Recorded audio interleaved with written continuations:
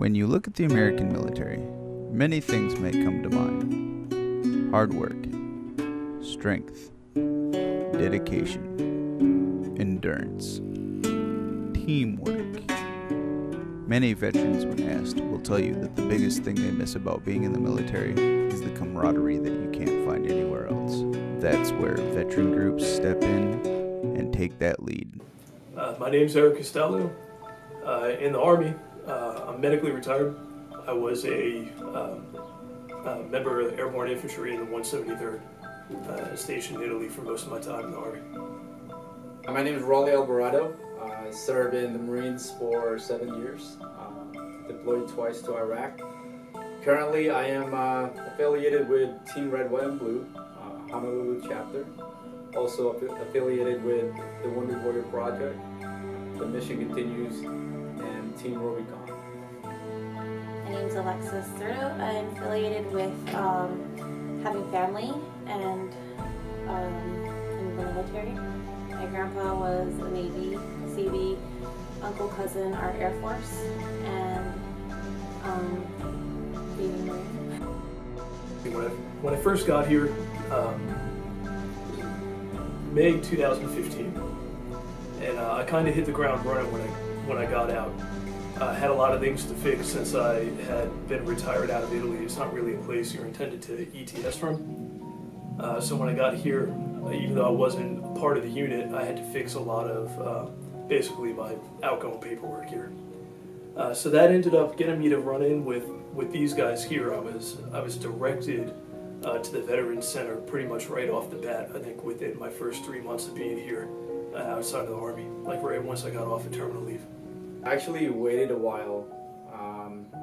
It must have been about 3 years. I got out in 2010, and so about 2013 is when I actually joined a organization.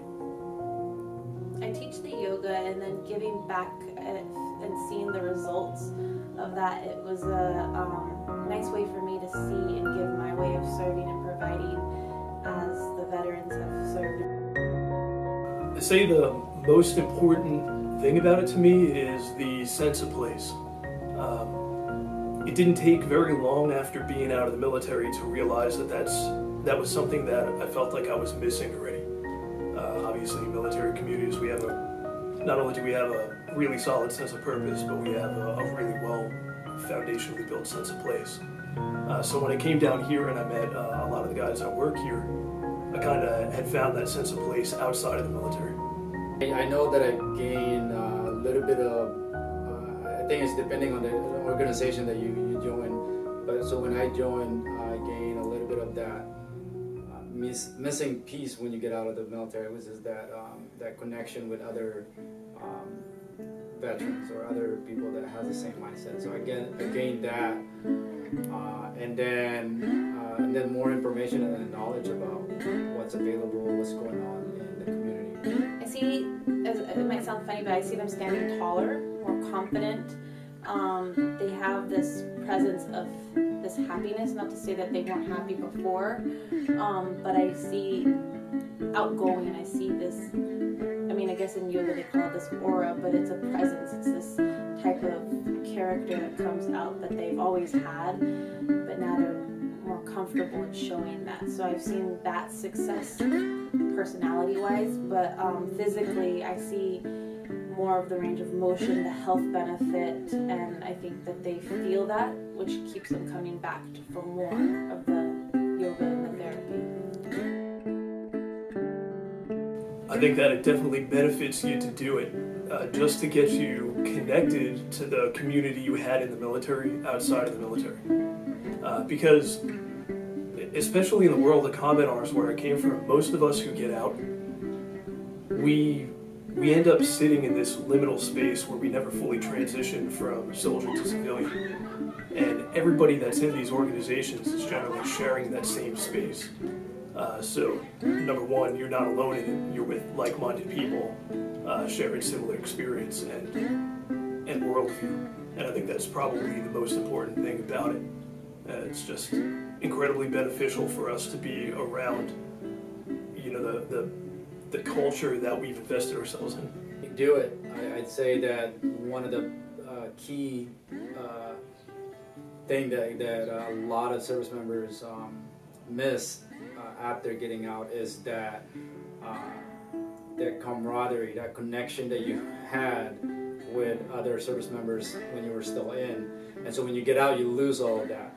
And so you start going through some sort of loss in what you're trying to do, who you are, and so loss of identity. And so if you're on the fence of joining a veteran service organization, I'd say do it.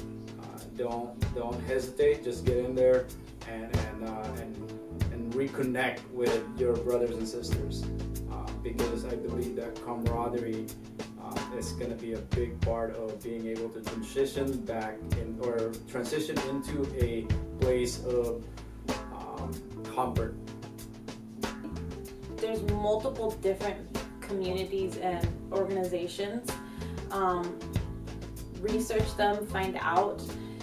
If you're not a physical person where you don't want to do the yoga, or you don't want to run, or you don't want to do that, but you have that talent and skill that you've had from the military, whether you were a mechanic, electrician, or your talented skill, we have other organizations that put those skills out there for you. So when you come back out of being deployed or out of being in the military as a veteran, you want to still use those skills.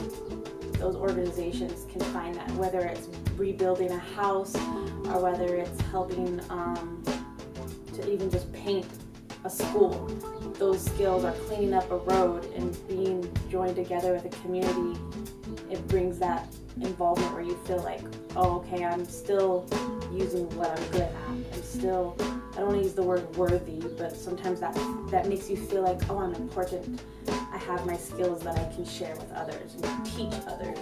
So it gives us that feeling. So I would definitely research which organizations you want. Do you want to go to the physical? Do you want to go with just a community and the social gathering? Or do you want to continue to branch out with your skills, or all of the three?